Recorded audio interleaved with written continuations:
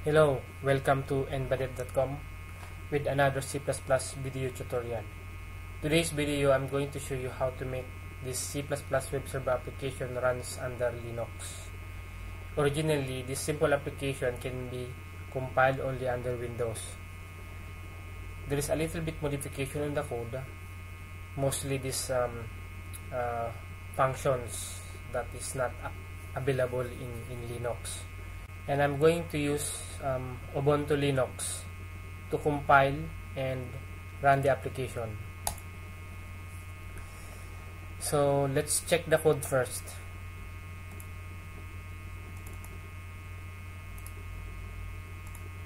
Okay, so this is the code. Now I'm going to start compiling the code under Linux. Okay, so if I'm going to compile this one, you will get the error. So process.h, no such file or directory. So what we can do here, we will create directives. So since this process is not available in Linux, so we'll use if define window 32 and then and if. Okay, and let's run again. Okay, now we have a problem on request. So here, so we'll use the same directives and then say else,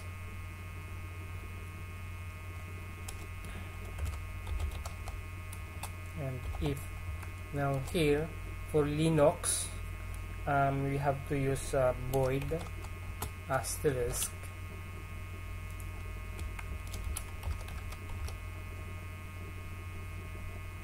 and there is also changes in the return value.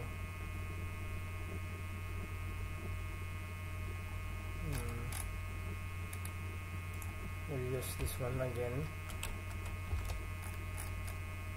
This is for window 32.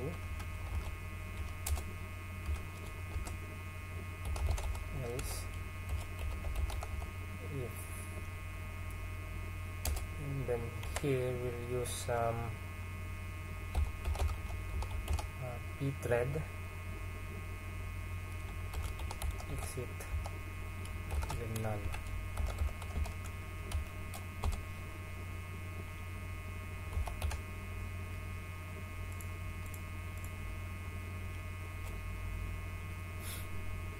Now begin threadx.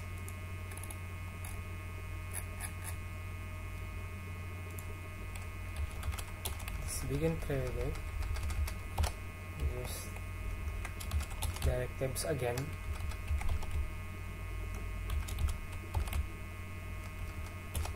and then here we need to use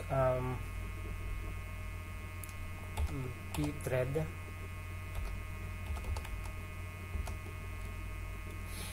pthread underscore t and then thread, and then integer thread equals pthread and then create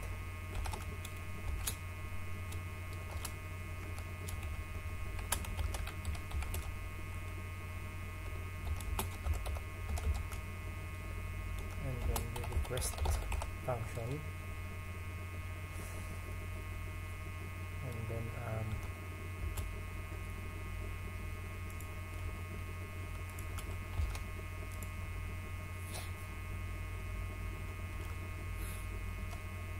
socket and then lastly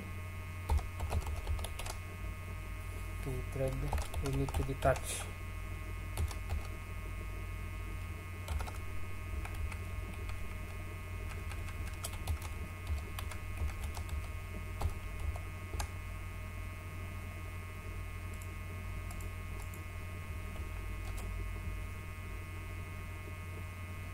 compile. Okay, so let's check the file. So we have main now.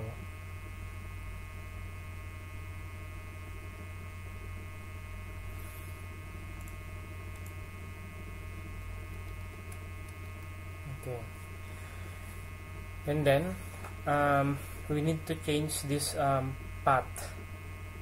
So we need to change it based on your Linux location.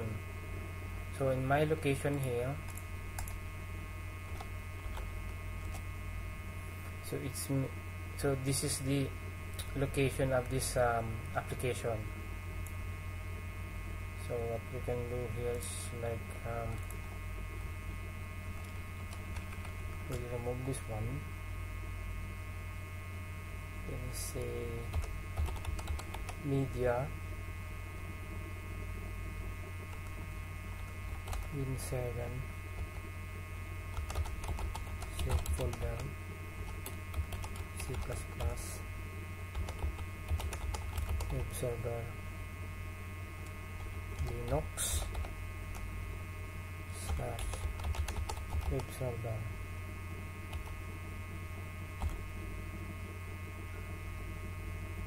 Okay, so for Linux we need to change this port, so you can say 8081 and compile again.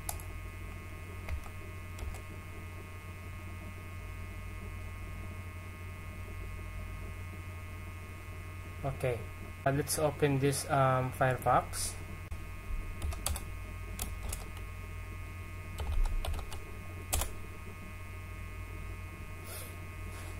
In this location web server, I already have these documents HTML.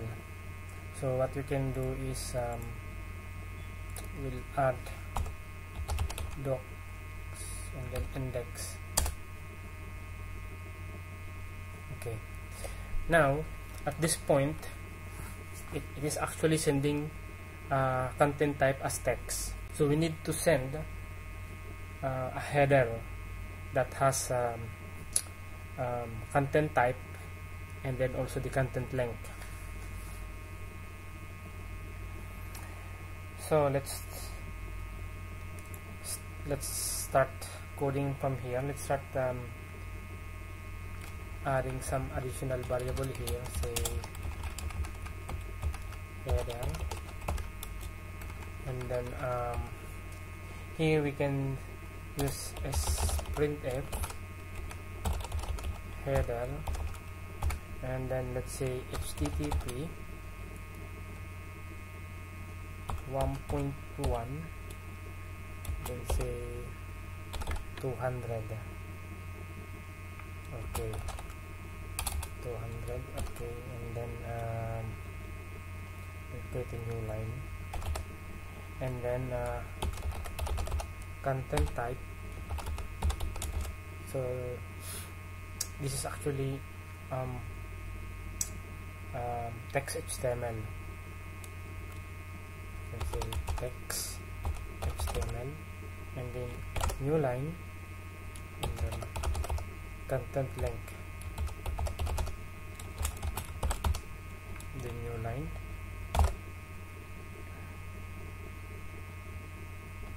and then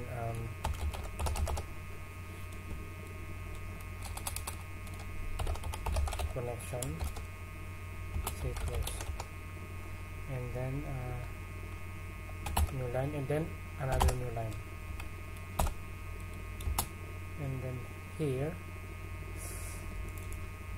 get the content length, and then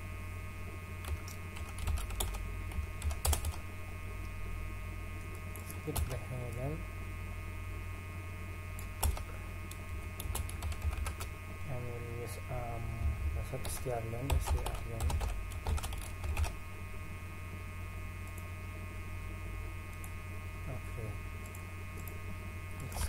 again.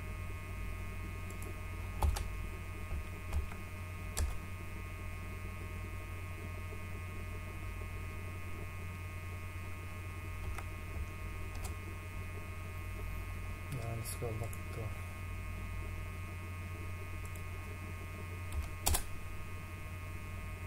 okay.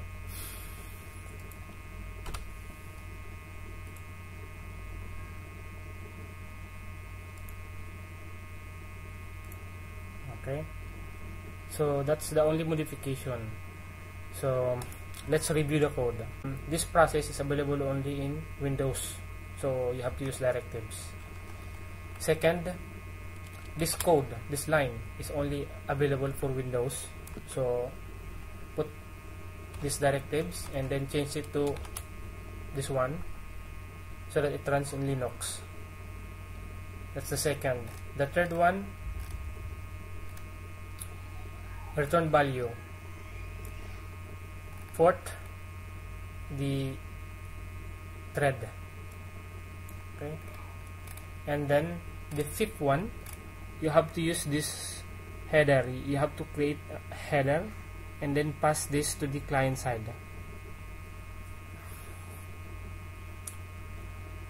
I think that's it for today. So if you have any questions, put your comments below this video.